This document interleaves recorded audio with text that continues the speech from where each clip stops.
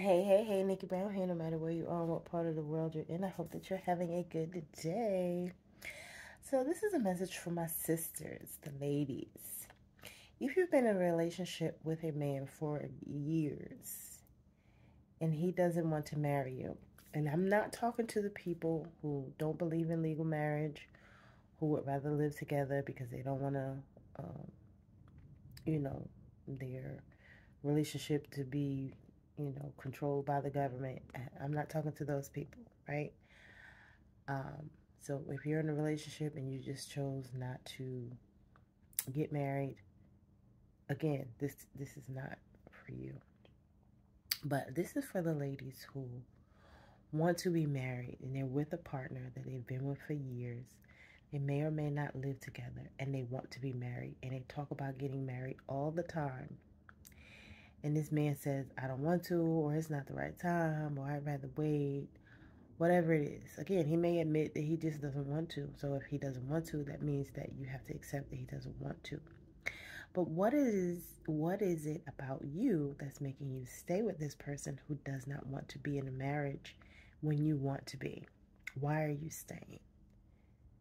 What do you need to build up within yourself to make you not tolerate dealing with someone who does not value you or see your value?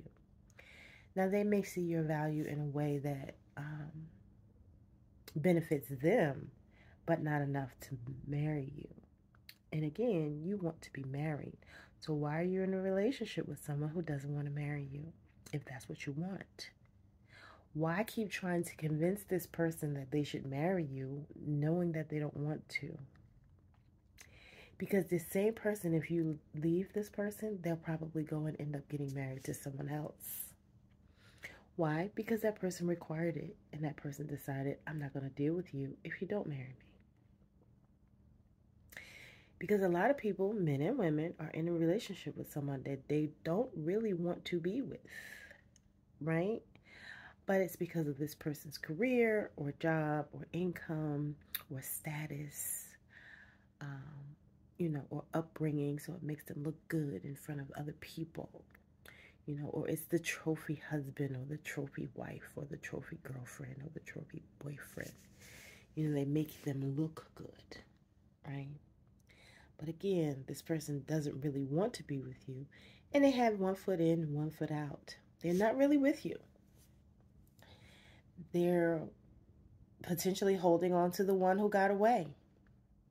That man or that woman that they really wanted to be in a relationship with, who they did wrong, and that person left them.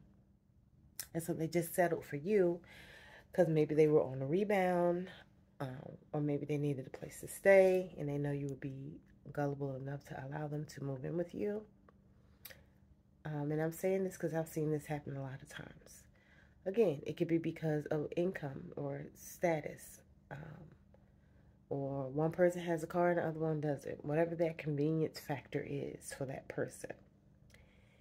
And, they may be love bombed you or gaslit you to make you think that they really liked you.